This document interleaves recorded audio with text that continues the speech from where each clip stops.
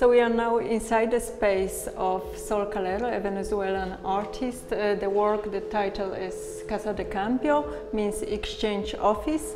And this work appropriates the reception hall of the Pinchuk Art Center, not without the reason, because this work discusses the idea of exchange and the concept of value, how much it is ambiguous today, but it responds directly to the very particular moment in the recent history of Venezuela, to the year 2015, when there was a sudden drop of Bolivar currency, the crisis that caused a collapse of the economy in Venezuela.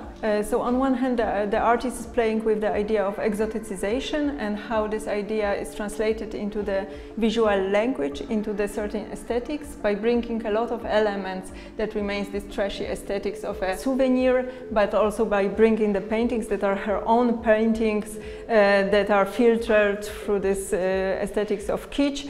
On the monitors you will see the videos of the artist Calero invited to contribute to her work, so it also raises a question of collaboration and how the idea of collaboration can be a response to the crisis. So you will see the works by the artists from Venezuela, but also from Ukraine. This is the way we try to connect the exhibition with the local context by creating this very playful environment, an immersive environment and a social space.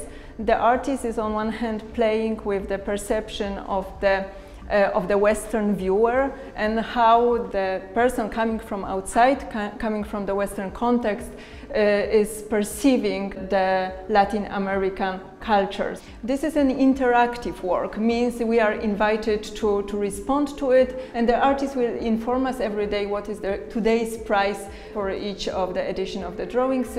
All the viewers are invited to buy, and all the money collected by the artist will be donated to an orphanage in Kiev. So this work is also raising a question of how art is useful today, and can art change something in the reality of today.